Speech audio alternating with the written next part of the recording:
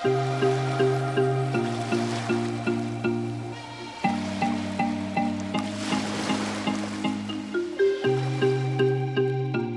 love traveling, and if you're watching this video, it's very likely that you love traveling also. Once you've done it enough, you realize that it's not just about the beautiful places, but it's really about the people you meet along the way and the people you go with and the lessons you learn from them. See, maybe the best practical education on life that you can get is by traveling. For example, one of the most beautiful places in the world is Turkey, but also it is a country saturated with history and with amazing people.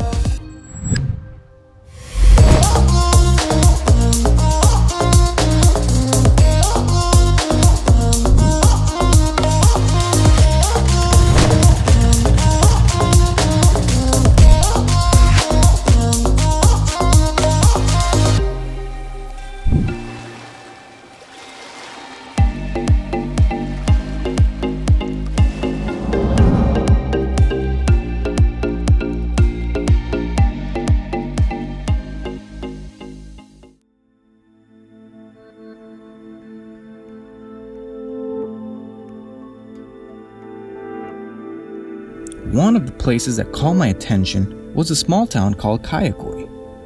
Therein is a ghost village that was abandoned in the early 1990s. Turks and Greeks lived side by side, yet they are victims of many historical and natural events.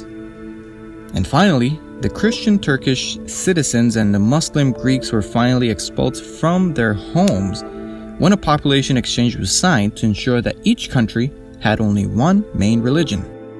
Imagine if you lived during that time. Imagine your friends turning on you. Imagine having to abandon your home and security, having to abandon your dreams and everything you knew. It just doesn't sound fair, does it? And yet the question remains today, is life fair? This might be a bit disappointing to you, but the truth is that life is not fair. Because sometimes people are hurt and abused. Sometimes bad people don't get what they deserve. Sometimes people don't get equal opportunities. And sometimes people get cancer. So if life isn't fair, then what's the point? The idea that life would be hard is not something new. Through history, philosophers, people of influence, and even Jesus taught that life is difficult. There's no guarantee that life would be the way we want it to be, and that's actually kind of scary. The truth is that we live in a broken world, and our bad decisions affect all of us, even when we don't want to admit it.